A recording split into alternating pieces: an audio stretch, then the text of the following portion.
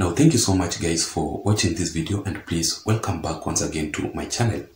We are here yet again with another political episode, but please support me by subscribing just in case you are here for the first time.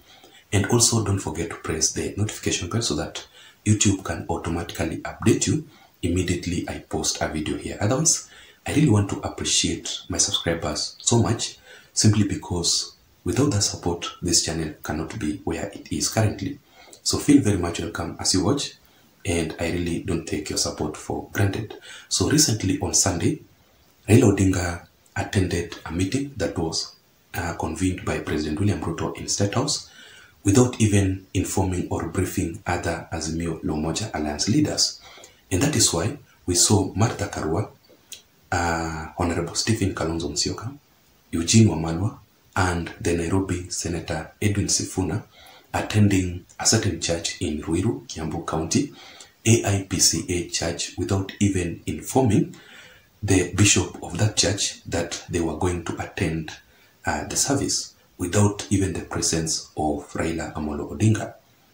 President William Ruto on his side, he briefed his deputy president, Reggie himself, and according to Dennis Itumbi, when you go to Dennis Itumbi's Facebook page, he posted that Rigathi Gachagua was part and parcel in that meeting.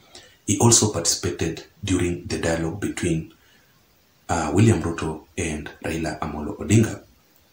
So President William Ruto, together with Rigathi Gachagua, agreed to consider Raila Odinga's demands using the bipartisan approach, whereby we are going to expect William Ruto and Raila Odinga collaborating on solving the matters or the demands that Raila Odinga has been raising, so that at least Raila Odinga cannot go to the street to call for maandamano and unnecessary mass actions across the country. So Raila Odinga has now started to face rejection, and he has now started to face the resistance between himself and other Azimio La Umoja Alliance leaders. And you can clearly tell this when Raila Odinga was issuing that press briefing on Sunday, while he was calling off the mass action across the country after agreeing with during the dialogue between him and William Ruto.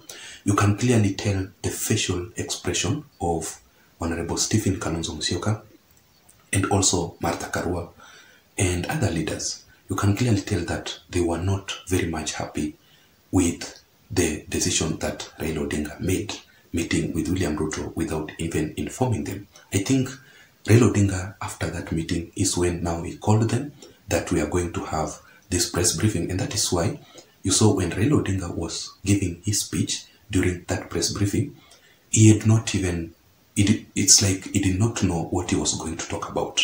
It's like he was just given a certain something or whatever so that he can read during that press briefing. You could clearly tell when he started his speech, there was no words that he could tell. There was no words that he did not even, it's like he didn't know what he was going to talk about.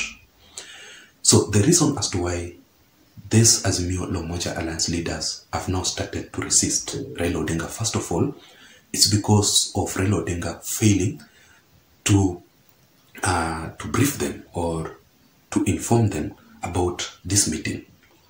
They were on their side preparing themselves for the mass action to be conducted on Monday, while Raila Odinga on the other side is secretly having a dialogue with William Ruto in State House.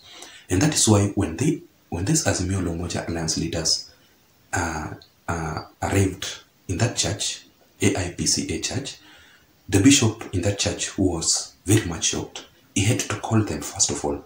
He had to halt the service in the middle, and he had to call this Azimio La Umoja Alliance leaders, including Martha Karua, Kalonzo Musyoka, and others, into a room for a meeting, into a closed-door meeting.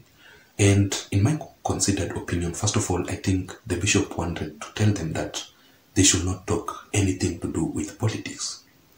But they were even denied a chance or an opportunity to speak during the church service. So I think they were very much angry, they were very much bitter with Raila Odinga's decision to go and meet William Ruto secretly without even informing them.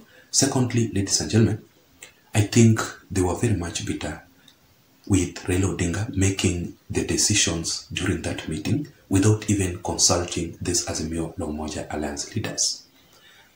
Rigathi Gachagua and William Ruto had to agree. They had to come up with a different proposal that they can agree together with what Raila Odinga is demanding. Raila Odinga on the other side, because he was alone, he had to make personal decisions on behalf of other Azimio la Umoja Alliance leaders. Of course, they were not happy about that at all. And thirdly, ladies and gentlemen, they are accusing Raila Odinga of his selfishness. You know, Raila Odinga went there in that meeting. We all know how Raila Odinga operates. Here he went there to talk about his personal interest without considering the interest of Azimio la Umoja Alliance, coalition. That is how Raila Odinga did in the previous NASA coalition, whereby he entered into an handshake with Uhuru Kenyatta without even informing other NASA principals. And that is why the NASA principals, including Kalonzo Musyoka, the same, Musalia Mudavadi and Moses Wetangula, were shocked after hearing the handshake because they did not know what Raila Odinga went to discuss there. So that is how Raila Odinga has been operating. He goes there with his personal interest. What Raila Odinga requires is only a position. When Raila Odinga will secure the position for himself, I don't know, and I don't think if he will consider other Azimio la Umoja Alliance leaders. Like, for example, let's say that William Ruto and Raila Odinga have agreed to work together, which they are calling it bipartisan approach. And Raila Odinga on his side secures a position in government just to make him busy, because politics is all about interest. What will Kenya Kwanza, or what will William Ruto, or what will Raila Odinga on his capacity deliver or give it to other Azimio la Umoja Alliance leaders? So you can clearly tell that Raila Odinga will secure his interest, but he will lock out other Azimio la Umoja Alliance leaders. So that is what they are accusing Raila Odinga of, his personal interest that he put on the table during that meeting, making his personal decisions for his personal gains, not other Azimio la Umoja Alliance leaders. And fourthly and finally, ladies and gentlemen, it is because of Raila Odinga's failure to invite these leaders in that meeting. Just like I had said it earlier, that William Ruto informed, briefed very well Rigathi Gachagua and other Kenya Kwanza Alliance leaders who also participated during that meeting. Raila Odinga on the other side, he was alone, without any Azimio la Umoja Alliance leaders. Raila Odinga should have invited these Azimio la Umoja Alliance leaders, at least one or two. He should even have invited his deputy president-to-be, Honorable Martha Karua. In fact, Martha Karua is a strict negotiator. She would have negotiated very well on behalf of Azimio la Umoja Alliance leaders.